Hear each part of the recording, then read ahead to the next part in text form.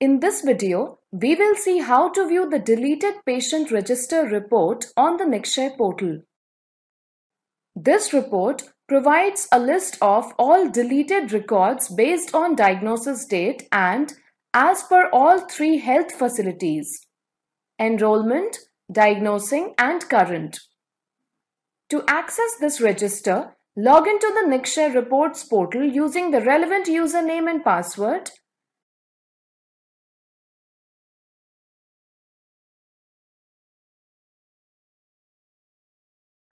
Click on Patient-Wise List drop-down present on the left pane. Here, you will see the option for Deleted Patient Register. Click on it. A page will appear which has a few drop-downs. When you enter the values here, you will find the desired report of the deleted patients. Click on the drop-down for state and select the state of your choice. In this case, let us select Haryana. The next step is to select the district. In the drop-down for TB unit, you can either select any one unit or select the option of all TB unit. The frequency can be monthly or quarterly. For now, let's select quarterly.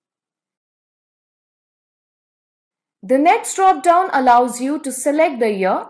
The drop-down enlists the last 5 years. In the drop-down for quarter, you can select any of the 4 quarters as per your preference.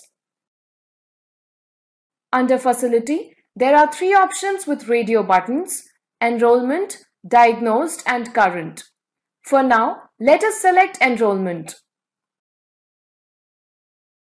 You then have to select the date type from the drop-down.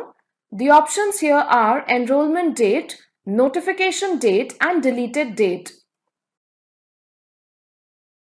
The next step is to select the HF sector type: all, public, or private. Once you have entered all the data, click on Generate Excel button. The Excel file will be generated and you will see a download button on your screen. This completes the process for viewing the deleted patient register.